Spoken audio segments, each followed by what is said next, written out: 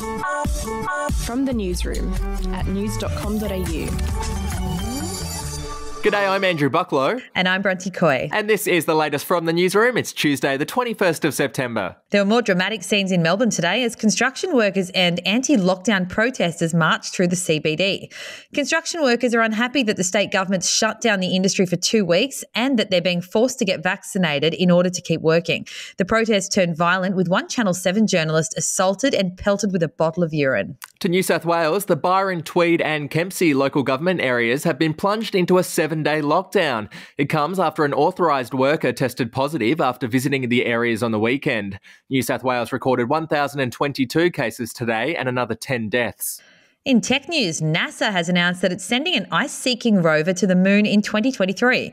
The space agency hopes the robot will confirm the presence of water ice just below the surface, which could one day be converted into rocket fuel for missions to Mars and beyond. And in sport, one of David Beckham's sons is eyeing off a football career just like his dad's. 19-year-old Romeo made his professional debut on the weekend for Fort Lauderdale. The team's coach, Philip Neville, was impressed with what he saw and said Romeo has a really good chance of making it as a pro.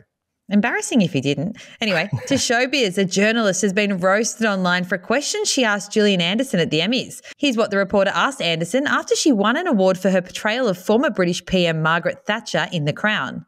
Just to kind of continue with the whole Margaret Thatcher thing, first question, have you talked to her about this role at all? I have not spoken to Margaret. Armstrong was clearly too polite to point out that Margaret Thatcher died in 2013. And finally, Kanye West has dropped more than $78 million on a new house. He's purchased a 3-story beachfront property in Malibu. Now, the mansion is mostly made of concrete, with one Twitter user saying that it looks like a high-end bunker for a cult leader.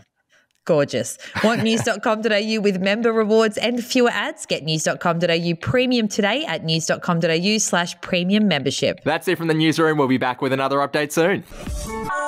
Your headlines from news.com.au.